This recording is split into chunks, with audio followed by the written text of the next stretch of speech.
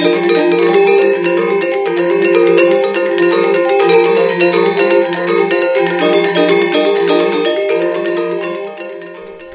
is the Mahabharata podcast, episode 11, The Loves of King Yayati. Hello, I've been having a hard time putting this episode together. I originally planned it to be like episode 10, another 30-minute session with some commentary plus around 3 distinct stories. One on King Yayati, then 2 more about Krishna's birth and childhood. I've had some trouble with the audio as well as the language. I think maybe there's just too many characters and different details to keep track of for one episode, so I've decided to split it into 2 shorter episodes. Even if you're familiar with the story already, there are so many characters that it's difficult to keep track of it all. If you have any feelings about what works better, longer episodes with multiple stories or multiple episodes, or anything else that might help me get the story across more clearly, please visit my website and express your opinion. There's no requirement to register if you want to leave a comment, and you can always email me. The site is mahabharatapodcast.com. Thanks for your support. We left off last time with the Pandavas coming out of hiding in a big way. Bhima defeated another ogre, Arjuna defeated a Gandharva, the brothers acquired a house priest, they picked up a wife for the 5 of them, and they secured powerful alliances with the king of Panchala and Lord Krishna Vasudeva. All 5 brothers married King Panchala's daughter Draupadi, making her their corporate wife. It wasn't easy convincing him, or us, that having the 5 brothers marry a single wife was both lawful and a good idea.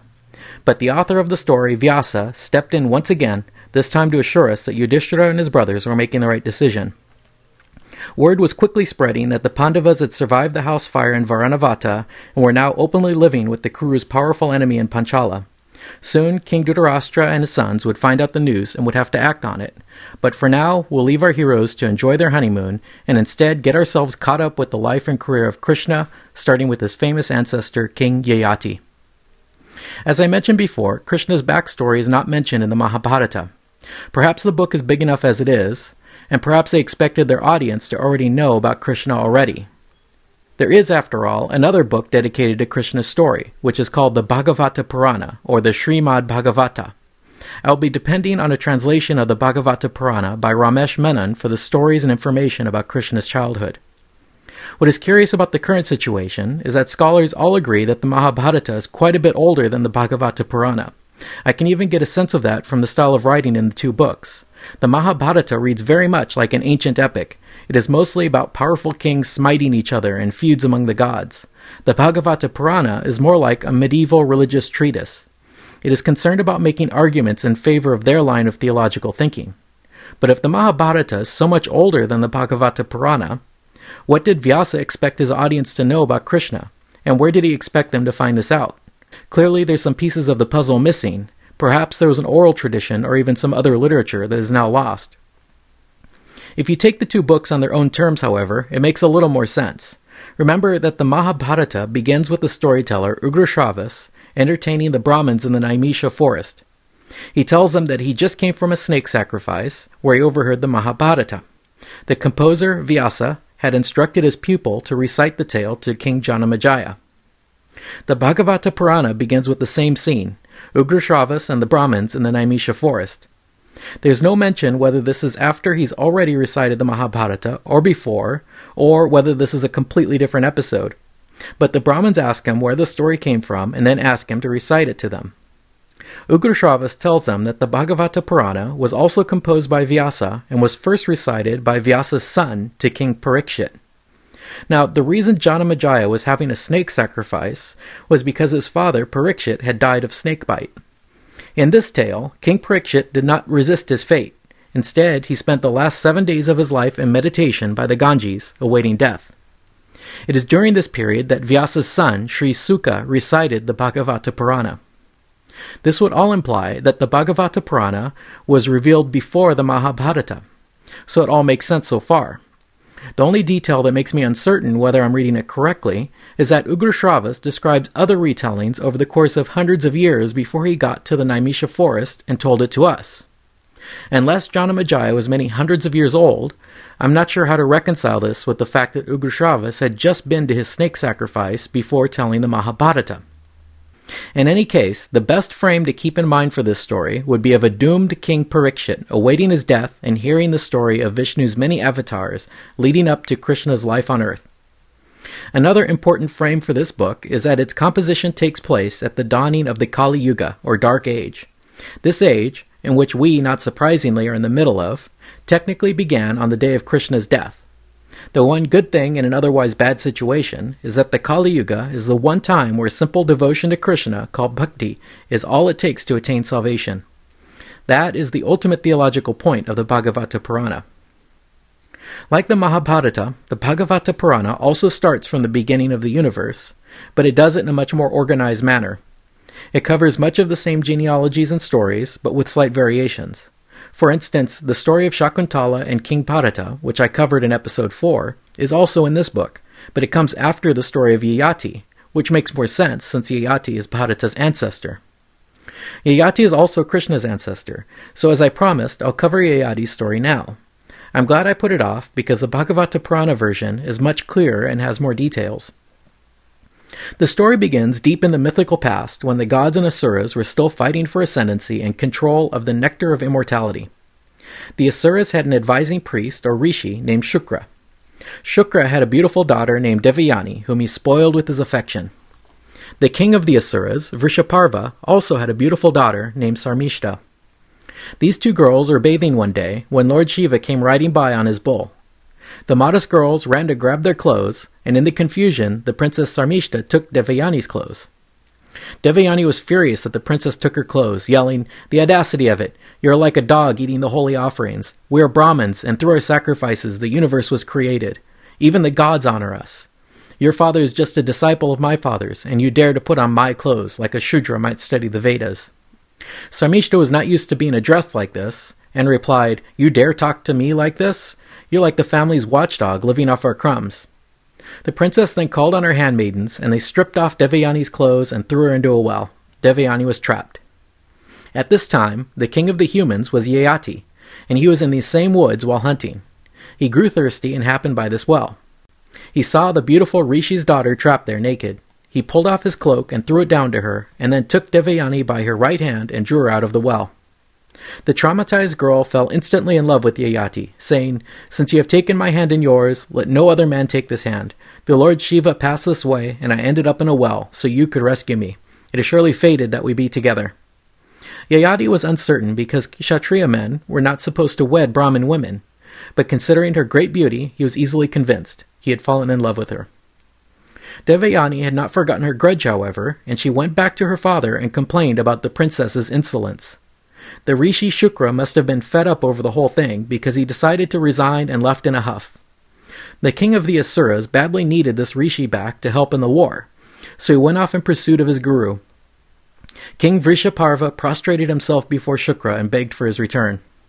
Shukra said, "Do whatever my daughter asks you to atone for what Sarmishta did. I will not let her shame go unanswered." Vrishaparva readily conceded and turned to Devayani to see what she desired. Devayani said, "When I get married, your daughter Sarmishta must go with me as my maid, along with all the handmaids who helped her to humiliate me." Vrishaparva clearly depended heavily on this sage's assistance because he did not hesitate. He agreed that his daughter should become Devayani's servant. Shukra never denied his daughter anything, so he also agreed to allow her to marry the human king Yayati. Just before the wedding, however, he warned Yayati that his daughter was very jealous, and so he had better not even think of having an affair with Princess Sarmishta. Soon enough, Devayani was pregnant. Sarmishta then approached Yayati in private and begged him to have sex with her. Conveniently, Yayati recalled that his Kshatriya's dharma dictated he should never deny a woman of the same caste who desired his favors. And so, despite the sage's warnings, Yayati had an affair with her. Ultimately, Yayati fathered 2 sons with Devayani and 3 sons with Sarmishta. Devayani was unaware of his infidelity until one day they passed by Sarmishta's children, and the 2 boys ran to him and called him father. Devayani flew into a rage and went back to her father's home. Yayati was still deeply in love with her, so he ran after her, begging her to return. His father-in-law came out and cursed him. "You are dishonorable and a liar. You are a slave to your lust. I curse you to become an old man at once." Yayati immediately fell at the sage's feet, saying, "I am still in love with your daughter. I only gave in to the princess because it was my dharma." Shukra relented, but as with all curses, this one could not be revoked. He said, "If you can find someone else to bear your old age, then you can enjoy their youth and vigor until you are satisfied." Yayati then turned into a feeble old man. He turned to his sons and asked each of them in turn to trade in their youth, starting with the eldest, named Yadu. Yadu replied, "I have only just started to enjoy life's pleasures. How could you expect me to give up my youth so soon?" And so Yayati asked the next eldest, and so on, and was denied by each, until he finally got to his youngest son, named Puru. Puru's response was to say, "Of course you may have my youth, father. What gift is too precious in return for the life and body you gave me, which is the only way I will be able to attain salvation? A true son gives his parents whatever they ask of him. He who will not obey his father is not fit to be called his son. Rather, he should be called his excrement." And so, Yayati was returned to his youthful vigor, and his son Puru was left an old man. This lasted for 1,000 years, while Yayati enjoyed every pleasure with his lovely wife. During the course of these 1,000 years, Yayati gradually became jaded with a life of pleasure. He started to give up his desires one by one, and was revolted by sensual pleasures. Yayati explained his feelings to Devayani by telling a story. Yayati told the story of a horny goat who lived in the forest, grazing the lush grass and living free. One day he heard the bleating of a female goat who he discovered had fallen into a well. The billy goat used his horns to dig her out. As he drew her out of the well, he saw that she was very beautiful. They set to rutting directly. He mounted her repeatedly and was never tired of mating. One of the other ewes approached him, and, being a slave to lust, he mounted her as well. When the first ewe discovered what he had done, she left him and returned to her master's house, heartbroken. The billy goat followed her home and bleated piteously, begging her to come back to him. He tried mounting her, but she just butted him in rage. Her owner, a Brahmin, was annoyed by this impudent goat, so he seized a knife and castrated the billy goat. When she saw her lover had been rendered impotent, the ewe began wailing. The rishi, out of pity for his ewe, used his magic to restore the billy goat's testicles. The two goats then resumed mating and were never satisfied. Yayati said to Devayani, "Lovely wife, I am just like that goat, as pathetic as he was, for I have been infatuated with you all these years, thinking only of pleasure and never giving a thought to my soul. Only when a man is unmoved by attachment or enmity does he discover calm and happiness. I have decided I will give up all my cravings and surrender my heart and soul to the Lord. I will leave this place and roam the forest, relinquishing all my vanity." Yayati then went straight to his youngest son Puru and gave him back his youth. He made his eldest 4 sons each kings of a portion of the realm, but he made Puru the emperor of the whole world. Yayati then departed for the forest to become a sannyasi, or renunciate. Devayani was inspired by her husband's change of heart, and she too took up a life of renunciation. So, King Yayati had 5 sons, 2 by Devayani and 3 by Sarmishta. The eldest, Yadu, was Devayani's son.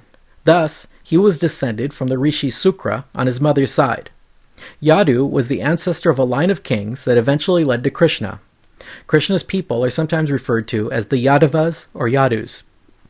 Yayati's youngest son, Puru, was the son of Sarmishta. Therefore, he descended from the Asuras on his mother's side.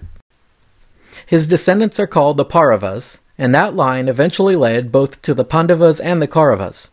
Even though Puru was the youngest son, you might say that his descendants are the imperial or senior branch of the family, while perhaps something spiritual or Brahmanic might be read into the descendants of Yadu. As I said at the start of this episode, I'm going to end it here and pick up with Krishna's story next time.